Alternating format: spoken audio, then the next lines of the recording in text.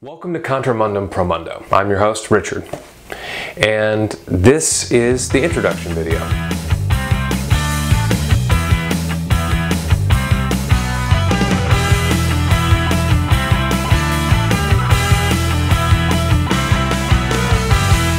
What is this? Why are we watching this channel? It's Latin, actually. It means against the world for the sake of the world. So against the world, but for the sake of the world. So contra, right, is against, like contradiction, right? Or that wonderful game from the 80s, Contra. Pro, of course, pro is for something, you know, pros and cons. It's against the world, mundo, right? For the world. Against the world for the sake of the world. I desire to love the world, but not in the way in the world was or is and remains, just as Jesus did, but rather to challenge the world, to challenge people in their thinking on how we think about history, how we think about politics, how we think about just everyday life. What are we supposed to do in this world? Is this all just for naught? Are we just chemicals? Are we just materialized things that bounce around for a few years and then we just disappear? Or is there more to that? So Jesus challenged the world. He saw the world as it was. Just if you go all the way back to the beginning of the Bible, Genesis 3, we see the first people created. They fall into sin. God says, don't do this. They do it. And he curses the ground. And the whole creation groans, the Apostle Paul says, and waits eagerly for the redemption of the sons of men or humanity. That's a big deal. And if that's true, that has deep ramifications on you, on me, and everybody else. If it's not true, then it doesn't really matter.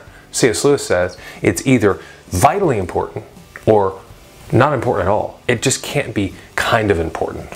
Right? That's a big deal. It's either vitally important or not important at all. Big difference.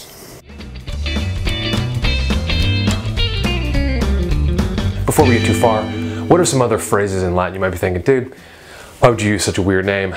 Just pick something simple like, you know, Bible Hour, or do, you know, History Channel, Worldview, something. Latin is one of our languages that has foundations all over the place.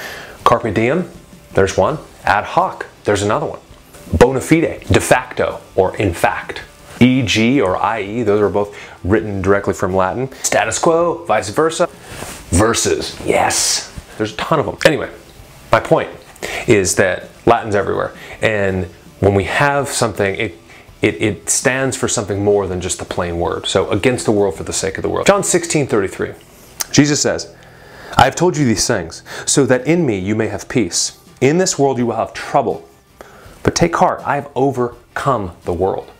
So Jesus came to the world to save sinners. God so loved the world, yet at the same time the world is broken, the world is fallen, the world is not good as it is. The world needs redemption. This is for Jesus. This is to proclaim His name. And if, again, He is who He says He is Lord, He's the God-man. He offers redemption. He offers forgiveness and salvation to anyone who believes through faith alone. That's vitally important. If it's not, well, then ignore, turn it off. But it can't be kind of important. As a follower of Jesus, I have to be light to the world. We're called to be lights. Jesus, and again, we are imperfect people.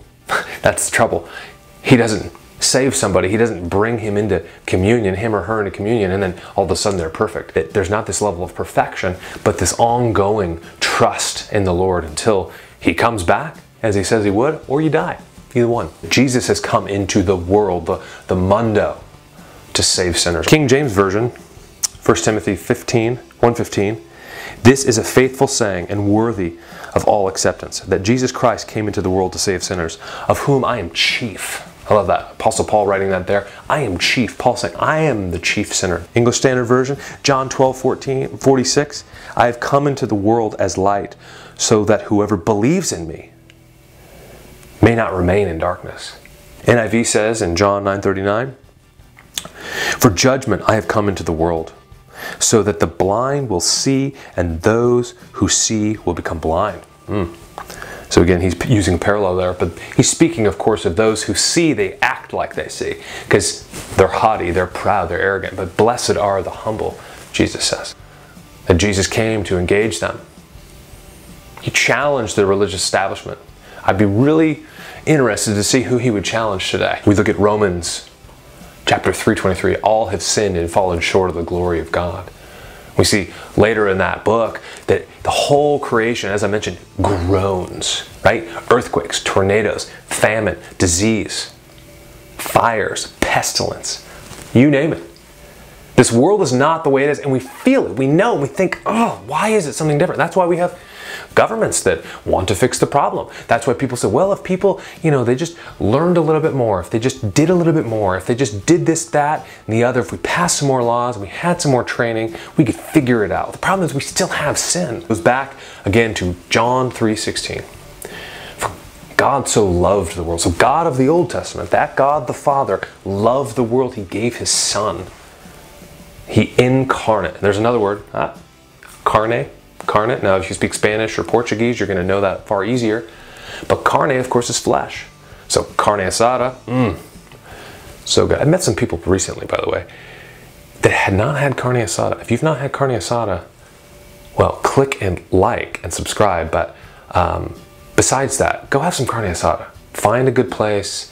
It's harder in certain parts of the world than others. But boy, oh boy, oh, it's good. He humiliated himself, taking the form of a bondservant, being made in the likeness of human flesh. He humbled himself for you, for me. It's amazing. I mean, if you think about it, if you really let it sink in and don't just deflect and say, I don't need that, Jesus. Nah. Let it sink in. And if you are a follower of Jesus, you know what I'm talking about. So that's it. This channel exists to challenge people, to show what Christians, what followers of Jesus ought to do. We're to bring the scriptures to bear. We're going to read them. We're going to look at them. Jesus is a big deal, right? We have history itself is divided.